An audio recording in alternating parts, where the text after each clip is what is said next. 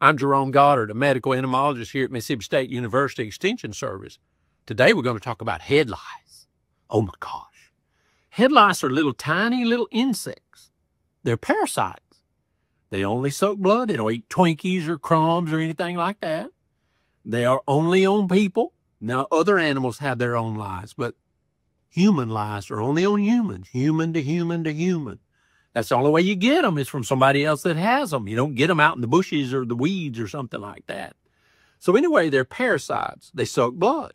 So head lice are on the head or in the scalp region. That's the only place they are. They don't jump off.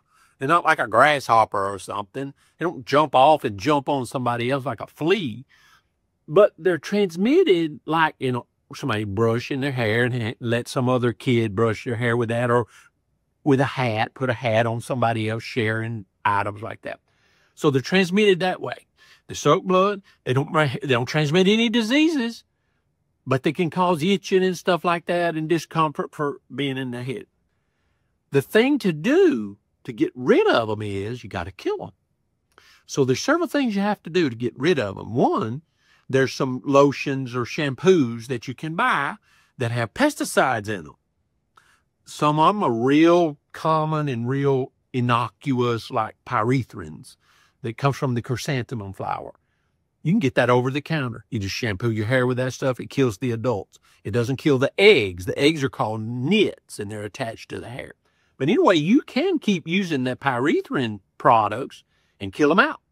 But a better product probably would be the permethrin products, like Nix or generics of Nix. They kill the lice and their eggs. So you shampoo your hair with that and maybe retreat after 7 to 10 days. Also, you need to put away toys, little stuffed bears, stuff like that. Put them away. Wash all the sheets and pillowcases and stuff on hot. You don't have to treat the furniture in the room. You don't have to do that. If they get off of a person, it's hard for them to get back on. And use the nit comb. There's a little nit comb in those packages of shampoo. Use that nit comb to brush out or comb out those nits. And generally, that's all you have to do. I do suggest, however, treat everybody in the house. If a little kid's got it, just treat everybody. Otherwise, it's going to be like strep. It's just bouncing from one person to another in that house. Treat them all. Repeat it 7 to 10 days. You should be fine.